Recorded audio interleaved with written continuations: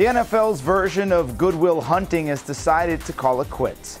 At 26 years old, John Urschel is in the prime of his career, but Thursday the Ravens lineman decided he's done with football. Urschel informed the Ravens that he's retiring from football after just 3 seasons in the NFL. He was expected to compete for a starting offensive lineman job this summer, but may be ready to concentrate on his other skills instead. See, Urschel is a math whiz, literally. He's a mathematics PhD student at the Massachusetts Institute of Technology.